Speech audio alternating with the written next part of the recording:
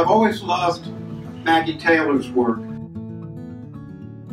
She was probably the first grand master of using Photoshop, which in this day and age has now become a truly legitimate art form. She will start with a mid-1800s photograph daguerreotype, and then you add to it.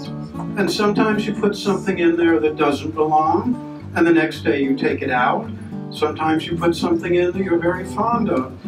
I think it's like creating art blindfolded. When Photoshop was something brand new, the people who developed Photoshop, they went to Jerry Ullsman and said, look, you're the master of composite photography. Here's a tool that will let you do anything. And he said, well, what I'd like to do is have my 8 enlargers in the dark room and bins of developer and stop bath. So thank you very much, but I have no interest in it. And Maggie Taylor said, I do.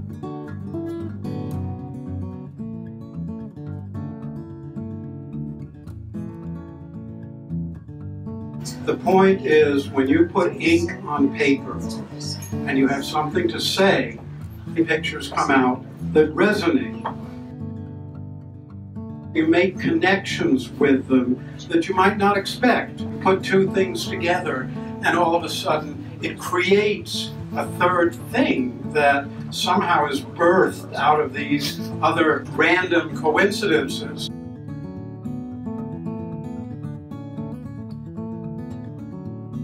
Like many artists, she wasn't big on explaining her work. She wants you to look at the pictures. She does very small editions.